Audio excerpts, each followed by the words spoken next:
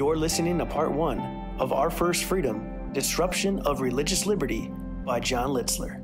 Hello, San Antonio Baptist Association. It is great to be back with you. Unfortunately, not in person, but I appreciate the opportunity to come speak with you again. I wish we could all be gathered together, and I look forward to the day that we get to do that again.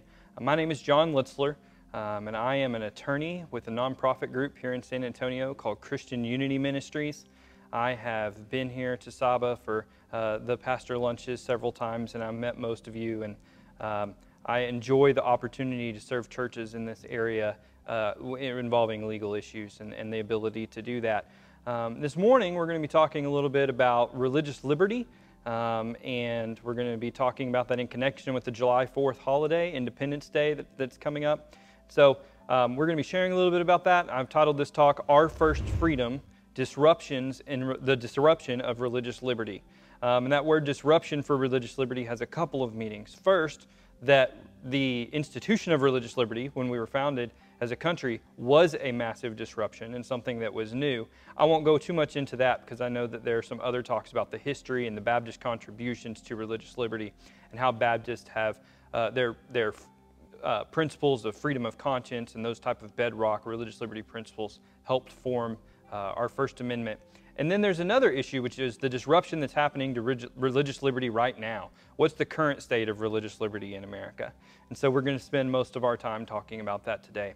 But I wanted to share with you first a quote that I think really captures how disruptive this idea of religious liberty was when our founding fathers adopted the Bill of Rights and this First Amendment. It's a quote from a sermon from George W. Truett, an excerpt from his sermon he gave in 1920, in which he said, "Years ago, at a notable dinner in London, that world-famous statesman, John Bright, asked an American statesman, D.L. Curry, 'What contribution has your America made to the science of government?'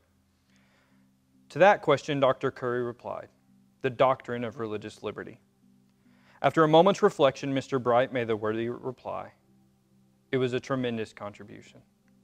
So you've got this scene with these two statesmen, one from England and one from America, and the statesman from England is saying, okay, you fought your war, your Revolutionary War, you've won your independence, you're now in a nation. What's so great about your government? What have you contributed to the science of government that's so different from the way we do things over here?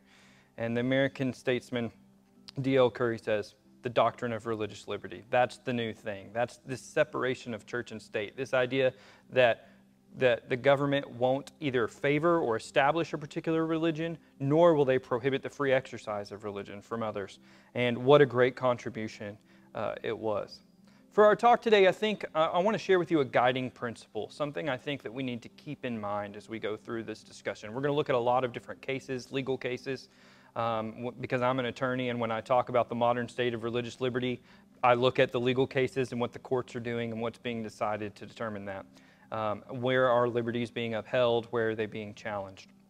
And so we're going to do that. But one guiding principle I think would be helpful for us all to keep in mind is that we need to be careful not to confuse loss of religious privilege with loss of religious freedom. And what I mean by that is Christianity has held a privileged place in our society since our founding fathers wrote the Declaration of Independence in our Constitution. Christianity has been the predominant religion in America.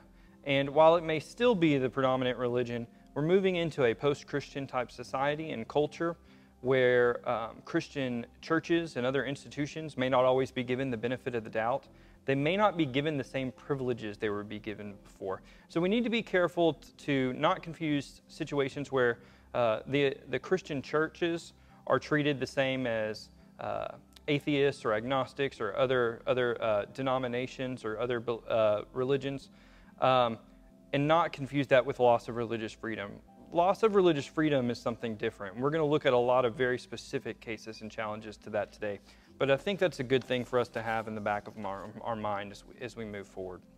And so one of the cases that I think kind of exemplifies that distinction and is a really important case for us to talk about is a recent Supreme Court opinion that came down just last Monday, June 15th. So it's a very recent opinion. It's called Bostock versus Clayton County, Georgia. And it's actually a consolidation of 3 separate cases, But they all kind of asked the same question. So the Supreme Court considered them all together and ruled on them all together. And the questions that they asked were, under Title VII, is discriminating against someone because of their sexual orientation or because of their gender identity, is that legal or is that illegal? Does it violate Title VII? And when I say Title VII, that's a shorthand way of talking about Title VII to the Civil Rights Act of 1964, a really important piece of legislation in American history that prevents discrimination in employment situations. That's what Title VII does, on the basis of certain protected characteristics about a person. If you have those protected characteristics, we call that a protected class. So the big one in 1964 was race, but it also applies to not discriminating against someone based on their religion, based on their gender, based on their ethnicity or national origin. And then later, these aren't addressed specifically in Title VII, but there were some other acts that came along and did the same thing. The ADA, which prevents discrimination based on disability, the Americans with Disabilities Act. The ADEA, which prevents discrimination based on age. So some other protected characteristics. And so the question in these Bostock cases were, when we're talking about sex and not discriminating on the basis of sex, does that include your sexual orientation and your gender identity? And the Supreme Court decided just last Monday in a 6-3 decision, 6 of the justices took the majority and said, yes, it does. It prevents discrimination based on your sexual orientation or your gender identity. It was a tremendous opinion that reverberated deeply with a lot of LGBT groups. And while it was not directly a religious liberty case, it was not a religious liberty opinion, it's going to have tremendous impacts on religious liberty. So the question is, when the court does this, when they recognize these types of rights, when they look at a case like Bostock and say, yes, this applies to the LGBT community, then the question is, now how do those rights interact with our religious freedom? What happens when we have seemingly competing rights or rights that are at odds with each other? Because I'll tell you, you'll see this throughout the course of our talk today, but under this court, this Supreme Court with Chief Justice John Roberts, it's a very pro-liberty court, all kinds of liberty. Pro-liberty for individuals, pro-liberty for sexuality and marriage, pro-liberty for business, and pro-religious liberty. And so they keep ruling, the court keeps ruling in favor of the corporation or the individual asserting their liberties. And so what happens when these liberties seem to be at odds with one another or come to a head? And that's exactly what the court's going to have to get into next. It's already happening in some cases. And that's the question that's going to come after this Bostock ruling. Like I say, this case wasn't directly about religious liberty, but it's about to be. It's going to be cited in a lot of future cases. And so some people asked that. In the oral arguments, in the briefs, some folks said, if you rule that sex includes sexual orientation and gender identity, what does that mean for religious organizations? What does that mean for religious freedoms? And Justice Neil Gorsuch, who wrote the majority opinion for the Supreme Court, wrote this. He said this in the opinion about those concerns. He said, "We are also deeply concerned with preserving the promise of free exercise of religion enshrined in our Constitution." And then he cited 3 different legal doctrines. Some are actually written laws. Some come from the First Amendment. He said, these are 3 things that protect religious employers and organizations when they're hiring and making employment decisions that would fall under Title VII.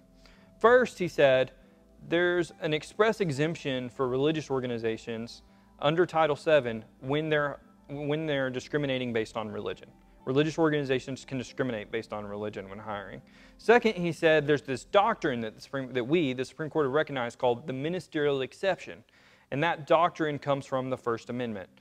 And then third, he said there's this super statute called the Religious Freedom Restoration Act. We call it RFRA for short. That was passed in 1993.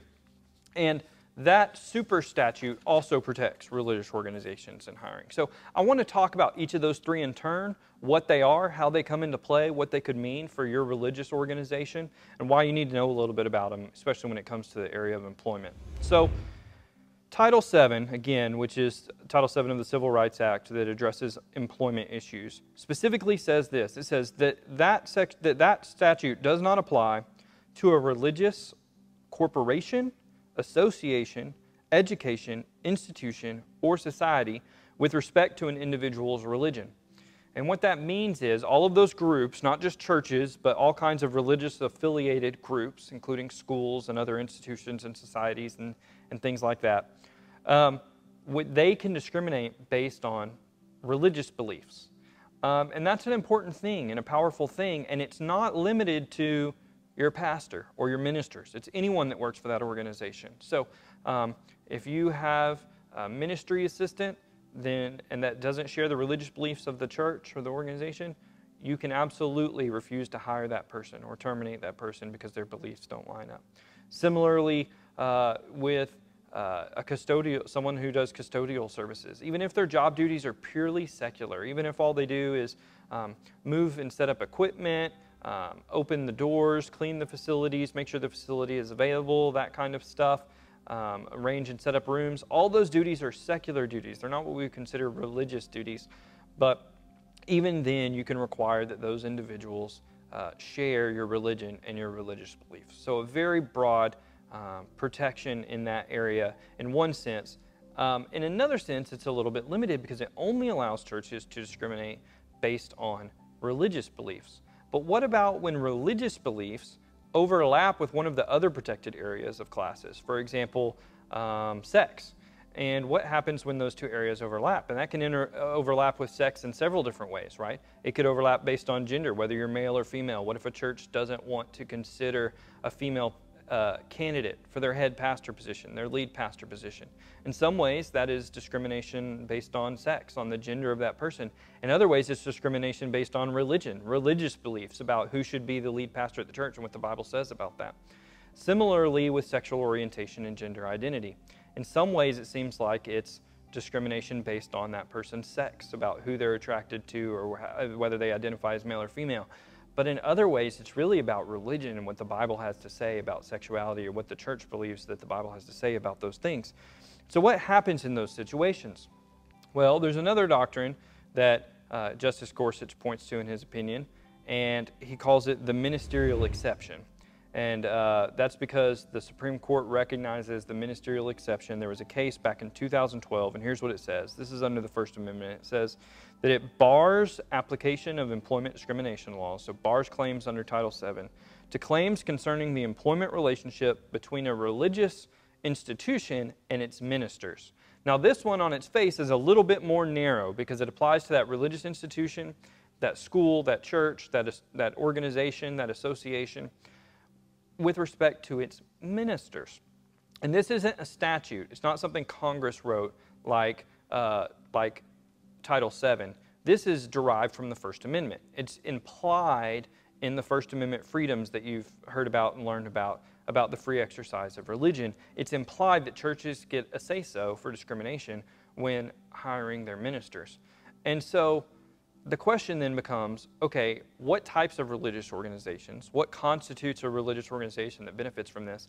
And what does the word minister mean? Because we have so many different names depending on your denomination or your faith group. You may call them clergy or priest or pastor or rabbi. What are we talking about when we use words like ministers? You might call them a bishop or something else. So what are we talking about? Who does this apply to? And the Supreme Court didn't decide in that case. Now, that was a unanimous decision. It was called the Hosanna-Tabor case, and it dealt with a Jewish day school and the right of that school to discriminate when making employment decisions. And so it was with a teacher. And so right there we realize this isn't limited to what we think of as Baptists. When we think of ministers or our pastors, we think of our ministerial staff not including, maybe our early learning center teachers, or maybe not including our associate staff, our support staff, our ministry assistants, administrative assistants, that kind of thing. But this is interpreted more broadly than that. And we see that right there in the Hosanna-Tabor case, where it applied to a school, not just a church, and applied to a teacher at that school, not just the licensed and ordained ministers, not the way we think of when we think of someone who's licensed or ordained typically. So it's broader than the name ministerial exception applies. And so to really get a feel for how it's been applied, there are 4 factors that the Supreme Court gave in that case for determining who's a minister. No single factor is determinative, but and so we don't know exactly how they balance, but they gave 4 factors, and here are what the 4 factors are. The first is the formal title given by the religious group, whether you call them a minister or pastor or ministry assistant. The second is the substance reflected by that title. Does it reflect some type of education or training or degree? The third is how the employee uses that title. Do they behave as though there's important religious function to their work associated with their title? And the fourth is the important religious functions the employee performs for the religious group. And in that opinion, the Supreme Court relied heavily on the important religious functions that teacher did in teaching the religious beliefs of the school. And some of the justices, 2 of the justices, Justice Alito and Kagan, writing separately in a concurrence, even though that was a 9-0 opinion, they wrote separately to say, this 4th factor, the important religious functions, that's the most important piece.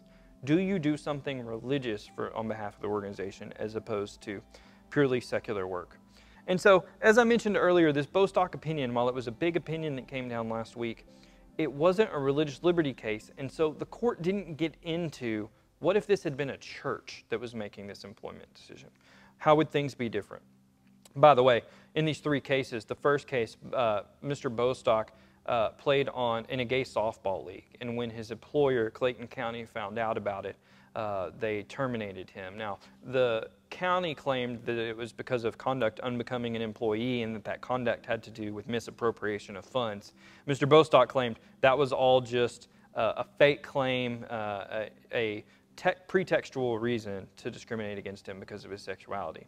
And just for the other 2, just so you can know, one involved a man who was skydiving with a woman. She claimed that he had assaulted her. He was trying to ease her fears about that, letting her know he wasn't trying to touch her inappropriately. And he said, I'm gay, I'm not even attracted to you. And the skydiving company fired him, that tandem skydiver.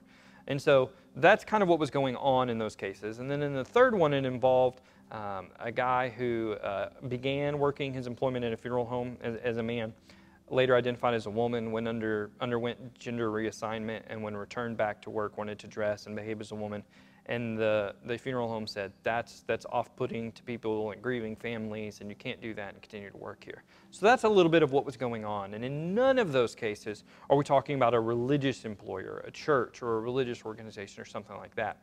And the court's analysis would have been completely different if we were, because of this doctrine of the ministerial exception and religious freedom. But because that's not what it was about, here's what Gorsuch had to say about these 3 doctrines. He said, how these doctrines protect religious liberty, interact with Title VII, are questions for future cases. And so he said, we're going to leave that open. That's not something we're addressing directly yet. But it will be, and we're about to get there. There is a case pending before the Supreme Court. So when he says that's a question for future cases, one of those future cases is already pending in the Supreme Court right now. So I think it would be helpful to know, when we're about to talk about this case that's pending before the Supreme Court, what might happen, what's going on in the country in light of this Hosanna-Tabor ruling, how are the circuit courts, the appellate courts, interpreting these 4 factors. I think it would be helpful to look at a few example cases. So we're going to do that. The first case comes out of the Second Circuit, which is up in the Northeast. It covers New York, and the case is called Penn versus New York Methodist Hospital. That case came out in 2018. That ruling did from the Second Circuit, and there was a man who was a chaplain at New York Methodist Hospital who was terminated.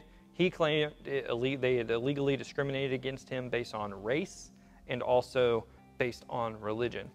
Now, the Second Circuit looked at that case and applied the ministerial exception, which is a big deal for a couple of reasons. One, they said that New York Methodist Hospital counted as a religious employer. And this employee had argued that it didn't count because while it had Methodist in the name, it had long jettisoned its religious roots and Methodist roots and had even actively portrayed itself and sought to behave like a secular hospital would. Distancing itself from any kind of religious beliefs or Methodist traditions or beliefs. And the court said, no, it's a Methodist hospital, it's a religious employer, it still applies. The second thing was it applied to a chaplain. So it doesn't necessarily have to be someone who's a pastor at a church. And so they applied it to the chaplain and they said, your claims of discrimination on both race and religion are barred. And that was in New York in 2018. In the Fifth Circuit, which covers Texas, So it's very relevant to our SABA churches and organizations around here. There was a case called Canada versus the Catholic Diocese of Austin. What happened in that case was an employee was terminated by the Catholic Diocese of Austin, and this employee was a music director, and the music director had some religious functions. He accompanied the choir with the arrangement that they played and sang on Sunday mornings, but he also had a lot of secular jobs, including arranging music and organizing budgets and balance sheets and things like that for the music department that were not traditionally considered to be overtly religious functions. Managing the equipment, making sure that the technology was working properly, that kind of stuff. So he argued, hey, I don't perform an important religious function. I perform mainly secular functions. He also argued, I'm the music director, not the music minister. I haven't been to seminary. I don't have any kind of special training or licensing for this position. And the Fifth Circuit, our circuit, the one that controls Texas, disagreed. They said, no, just by playing your instrument and accompanying the choir is an important religious function. And you don't have to be licensed or ordained or have gone to a seminary or have formal training to contribute to the important religious functions of the church. So even though they only do a religious function for a few minutes a week, half an hour or an hour a week, that's important religious work, and so musicians are covered. Even though we would traditionally not think of them as ministers, they're covered by the ministerial exception. A Sixth Circuit case called Conlon versus InterVarsity Christian Fellowship dealt with an employee. She was a spiritual director for InterVarsity, which is a collegiate ministry group. And when she became estranged from her husband at the time, and she told InterVarsity she was thinking about getting a divorce, InterVarsity had this clause in her employment agreement that they would attempt reconciliation. When reconciliation wasn't working or it was clear that it wasn't going to happen, InterVarsity terminated her. And she claimed, very relevant to our topic on this with Bostock, she claimed discrimination based on sex, because that includes typically marital status. And so she claimed that InterVarsity had illegally discriminated against her under Title VII, and the Sixth Circuit disagreed and said that they didn't disagree that she hadn't been discriminated against. They disagreed that Title VII should apply to her claims. They said, InterVarsity is a religious employer, and you're a spiritual director, and that's a minister that falls under the ministerial exception. And they applied that claim. And then the last one that I want to talk about where the ministerial exception barred claims under Title VII is a case called Gruscott versus Milwaukee Jewish Day School. And that one comes out of the Seventh Circuit. That one was in 2018 as well. And again, it was similar, a Jewish day school, important religious functions, not terribly different from the Hosanna-Tabor case. And the court said, you know what, you're a minister, even as a teacher, you're a minister. And so you are prohibited from bringing Title VII claims. Now, that's not to say that every jurisdiction, every circuit court is interpreting the ministerial exception that broadly. It's not to say that every court is seeing it the same way. There are some jurisdictions that are not applying it that broadly, and one of those jurisdictions is the Ninth Circuit, which covers California out in the West Circuit. And there are two cases. One is called Beale versus St. James School, and the other one is Morrissey Baru versus Our Lady of Guadalupe School. And in both of those cases out in the Ninth Circuit held that these teachers at these private schools were not ministers under the ministerial exception, and so they could proceed with their discrimination claims under Title VII. In one of those cases, a teacher, I said under Title VII, actually they weren't Title VII claims. And one of those, a teacher was claiming age discrimination under the ADEA, and in another one, the teacher was claiming disability discrimination because of her disabilities under the ADA. And so those are actually different statutes from Title VII, but it's the same analysis, and the ministerial exception applies to all of those. And so the Ninth Circuit said it doesn't apply. And even though the teachers did important religious functions, they taught, these were Catholic schools, and so they taught Catholic principles out of a Catholic workbook, half an hour every day to the kids at the schools. And the Ninth Circuit said that's not good enough. You don't have to be licensed or trained in anything like that, and that's not good enough to be considered a minister under the ministerial exception. And so they've appealed, And that case has been heard by the Supreme Court. They heard it just last month in May. And so when Justice Gorsuch says how this is going to be applied to religious employers, this protection is going to remain to be seen. Well, there's a case pending right now. It's not about the definition of sex. It's about age and about disability. But whether the ministerial exception is upheld in the Supreme Court case and whether it applies to these teachers out in California is going to have a profound effect over religious employers in Texas as well. And so that case is pending right now. Those two cases, they've consolidated them. They're hearing them together. Two different cases, same issue. And so I want you to be aware that that case is pending. Be listening, have your ears perk up when that ruling comes down from the Supreme Court. SABA will have resources for you. I'm available to you, and that's something that we're keeping an eye on. And then very briefly, I want to talk about the third doctrine that Gorsuch mentioned in his opinion that protect churches. Remember, the first one he talked about was the express exemption from Title VII. The second one was the ministerial exception. And the third one is called the Religious Freedom Restoration Act. We call it RFRA for short. RFRA was passed by Congress in 1993 without a single opposing vote in the Senate or the House. And that's pretty remarkable because I can't think you could have a resolution that the sky is blue today, and I don't think that you could get that to pass, the Senate and the House without a single no vote. I mean, it had overwhelming bipartisan support, which is pretty remarkable. And what it says is that when the government is passing a law to achieve a certain compelling governmental interest is the language it uses. They have to do that in the least restrictive means possible on your religious freedom. And so the example I like to use to kind of give an example of that is if I wanted to sacrifice goats as part of my religion, and there was a case in Dallas where this happened. Someone was sacrificing animals. They were sacrificing goats as part of their religion. And the city of Dallas said, you can't do that. It's not sanitary. The blood gets in the groundwater. It endangers your neighbors. You just can't do that. And so they just prohibited it, point blank. And this gentleman sued under the Religious Freedom Restoration Act, and he won because the argument was, yes, the city has a compelling government interest in safety and sanitation, but they can't just blanketly bar this from happening. They have to provide a means where it can be done in a safe manner. There has to be a way that doesn't intrude on the religious beliefs as much. You could see how if it was different, if he was sacrificing human beings, saying I have to sacrifice virgins to my God, right? The compelling interest of the government being to avoid murder, that they could have a blanket, you're not going to be allowed to do that, right? And so it's this, what Gorsuch refers to as a super statute. He says it like this. He says, RFRA operates as a kind of super statute, displacing the normal operation of federal laws, and it might supersede Title VII's command in appropriate cases. And so what he's saying is, yes, there's this statute that says you can't discriminate when hiring, but then there's this super statute that says it's got to be as least restrictive on religious freedom as possible to accomplish the state's goal. What's the government's compelling interest? Avoiding discrimination against people because of these protected characteristics. But are they doing it in the least restrictive way possible? If not, and they're infringing on freedom of religion, then that's not going to be allowed. And so there are some cases that have kind of dealt with this employment context. One is, this isn't specifically a RFRA case, but the Equal Employment Opportunity Commission had a case against Abercrombie and Fitch.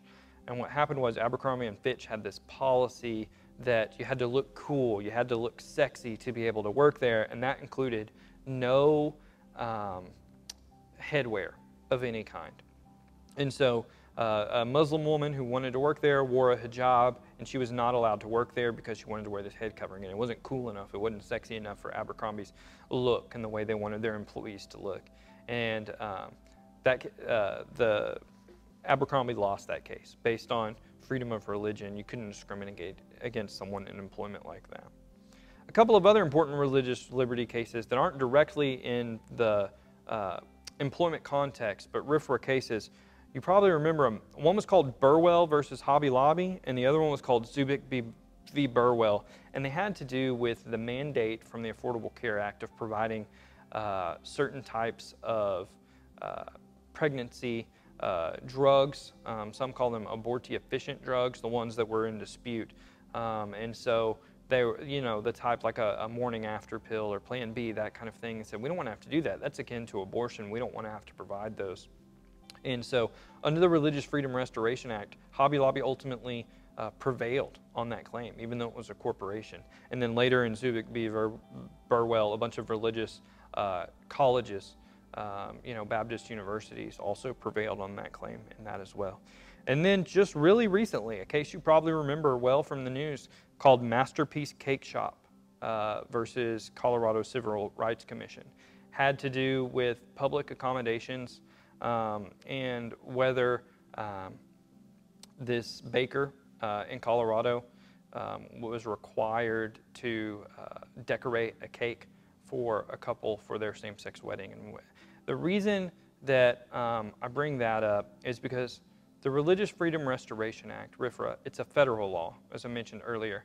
Some states have state versions of it. Texas has one. Texas has a state RFRA. And the state RFRA is identical to the federal one. And all they did was replace the federal government with Texas government, and it applies to the Texas government. Colorado does not have a RFRA to protect their businesses. And in fact, they have the opposite. They have a public accommodation law, and that public accommodation law says you can't discriminate based on someone's sexual orientation when providing these types of goods and services, and it included the baker. And so he said, hey, that violates my religious freedom and my religious liberty. And that case went up to the Supreme Court, and the Supreme Court decided in a 7-2 opinion just in 2018. They agreed that Colorado had been hostile and adverse to his religious interests, and they sent it back down and said, you need to recognize his religious objection, even though there was no state RFRA in place. In Texas, though, we don't have that issue. We have a state RFRA, so we're protected by two. We're protected from federal laws like Title VII. Title VII is a federal law, or the ADA or the ADEA, and from local laws. And the reason I mention local laws is because San Antonio has its own non-discrimination ordinance or equal rights ordinance. Other cities in Bexar County may not, so depending on where your SABA church is, you may or may not fall under that. And so to the extent that that makes religious exceptions, that order makes religious exceptions for churches and things like that, then it probably complies with RFRA. But to the extent that it doesn't make exceptions, then it may be in violation of RFRA. And so it's important to note that there are extra protections in Texas as well. So that's really what I wanted to say about the employment context. I know that was a lot of time on the Bostock case, but it just came down last week. It's an important case, and I really want you to know about this pending case out of the Ninth Circuit with these teachers, and we're going to see how it applies to religious schools.